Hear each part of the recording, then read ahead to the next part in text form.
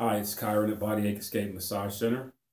Welcome back to the next video. We're going to be talking about the pectineus muscle. Pectineus muscle is one of your adductor muscles in your lower body, in your thigh.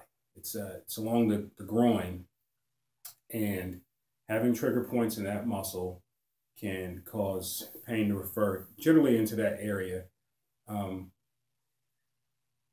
Let's just get to the stretching. It's pretty simple.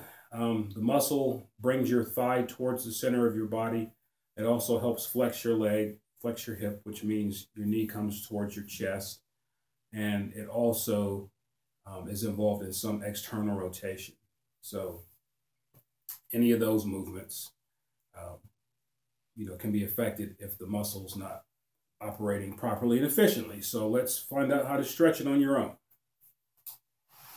Everyone has seen this stretch before, butterfly stretch, and pulling your ankles or pulling your bottom closer to your ankles, however you can do it. Some people can get pretty close. Is a good way to isolate this. This only crosses your hip joint, so you don't have to worry about your knees being extended to stretch the pectineus. And what I'll do is grab my ankles and then push my elbows into the inside of my thighs, kind of lever them down. So I'm kind of doing this, pulling up on my ankles and pushing my elbows down like that to try to stretch that out. And I feel that stretch right inside my hip, right where my leg bends. I feel that stretch right over the top of that joint. And that's where you should feel it if you're stretching it properly. But you really do need to have your feet as close as you can get to your torso or your groin. Another way to stretch this, depending on how much room you have or what you're wearing or how flexible you are, is you can do the stretch. And a lot of people do this in yoga. Not sure the name of it. Sorry, yoga practitioners. But it's the same exact stretch, except you're facing downward. So you put your knees out that way and put your feet together like that. And I'm just pushing my hips towards the floor. That isolates the pectineus a lot better. It's easier to get leverage. But if you have problems holding yourself up on your arms, or if you're at the gym and you just think it looks kind of awkward or weird, and you don't want to stretch it this way, then do it the way in the butterfly stretch where you're pushing your knees down towards the floor.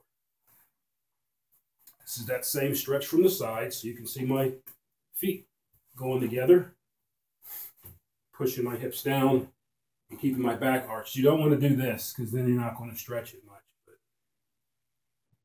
I'm pushing my hips forward and again feeling that stretch right along the fold of my legs. First stretch again.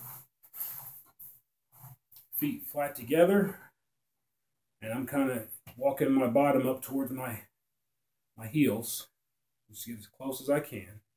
And this is easy for me because I have long arms, but some people might have shorter arms and may not be able to get the leverage that I can get. But if you can't get it, just do the other stretch, or you can lean forward and do it that way, but my arms are too long. So I'll just grab my ankles and push down that way.